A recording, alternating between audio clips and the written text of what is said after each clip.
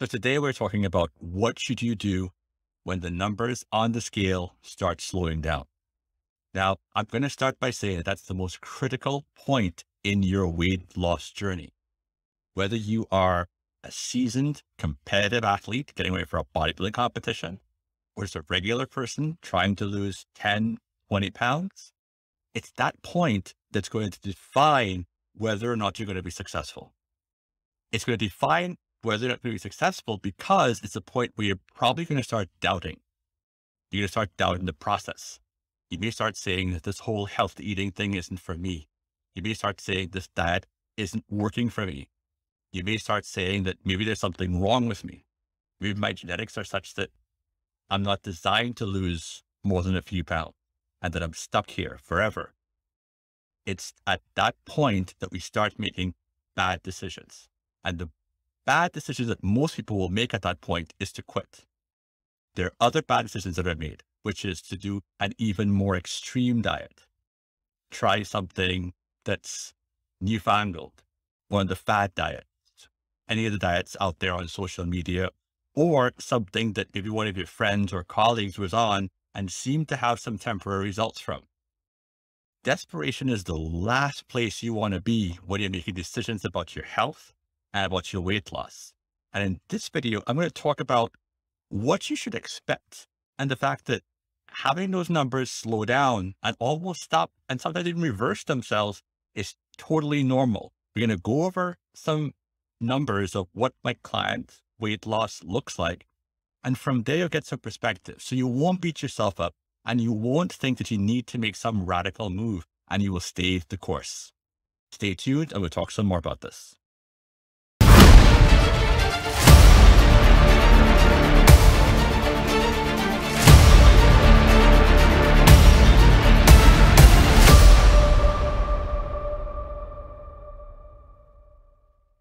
So today we're talking about what should you do when the numbers on the scale start slowing down or stop completely.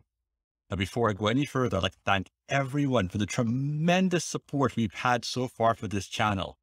Thank you so much for tuning in, and do be sure to like and subscribe because we have so much more content coming out and I want to make sure you're first in line to get it as it comes out. So on to our topic today. What do you do when the numbers on the scale slow down? As I said before, this is the most vulnerable point that you can ever be in. And I want to just get straight to it so that you can see what weight loss looks like. Because I think that many people, even seasoned athletes, don't really understand what weight loss should look like. Whenever you start losing weight, you're going to have an initial honeymoon period, a period when those numbers start going down. Now, if you look at these metrics here, this is the typical weight loss profile of one of my clients.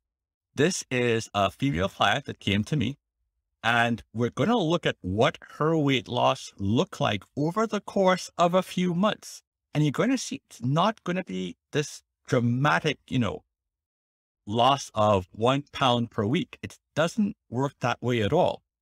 If we look at the numbers, she starts off at 170 pounds. And over the course of only, let's say, a week or so, she's already lost 5 pounds. And then she goes down to 162.3 and then has a massive drop again to pounds, all within a very short period of time. This is totally normal. But then something happens.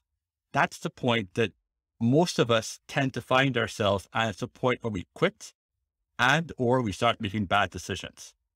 As we go along, we can see that that dramatic weight loss that happened in the beginning, all of a sudden starts slowing down. It starts slowing down. In some points, it can even start going back up. However, because she was able to stay the course, over time, the numbers again started very, very slowly going down. Now, this pattern is what I call the Doldrums. And the Doldrums are this band near the equator where the winds are almost non-existent.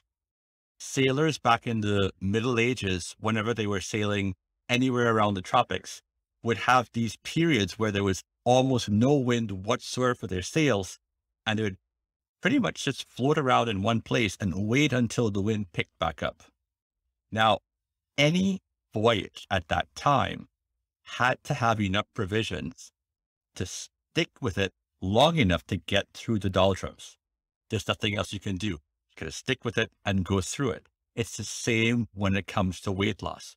We all have to go through what I call the doldrums, that period where everything starts slowing down because our bodies are conservative.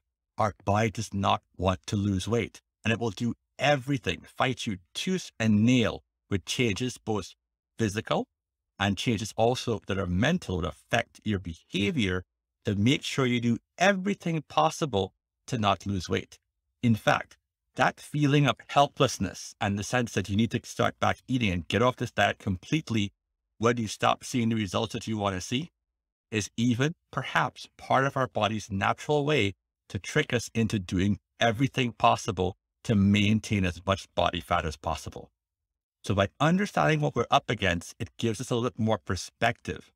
And what's also important is that the more weight you need to lose, the bigger that honeymoon period is. But if you only have a couple pounds to lose, it can be even more difficult. We're going to take a look at this particular weight loss model of one of my male clients. And you're going to see from there that it's not smooth sailing whatsoever. Now, here we have a male client of mine who was in very good shape, getting ready for a photo shoot. And he was actually in really great shape to start off.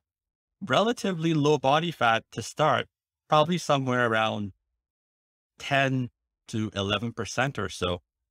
And we can see he starts off at 178 pounds. And there is a bit of a honeymoon period when he starts following the diet and doing the training. You know, a loss of about 4 pounds initially over the first couple of weeks. But then it starts slowing down. You really start seeing that plateau, those doldrums that I talked about before, until it gradually again just starts creeping down as well over the course of several months. Now, both of those clients were completely on when it came to their diet. And my job really starts when those doldrums come in. When they get to that point where the numbers start slowing down, because that's when they start to doubt. That's when you need the reinforcement. That's where you need the encouragement. That's where you need the cheering. And I want you to remember and bookmark this video the next time that you're trying to lose weight and you start seeing those numbers going down. I want you to hear me cheering you on. I want you to hear me saying that if your diet is solid, if you're eating unprocessed foods, if you are really on a healthy, wholesome, and sustainable path, stay the course. Don't do anything extreme. Whatever you do, don't quit. You got this. You can get through this. But you have to understand that weight loss is a slow process. And the further on you get, the slower it becomes. Remember, always make those decisions when you're on firm ground, not when you're on the shaky ground of doubt and feeling desperate about where you are in terms of your weight loss. If you're on a good diet, like I said before, stick with it. You got this. And whatever you do, don't ever think that there's something wrong with you. Weight loss just happens to be this completely frustrating process where it slows down the more you go. When the going gets tough, the tough get going. I know you're tough and I know you're going to get going. Thanks for tuning in, and Excelsior.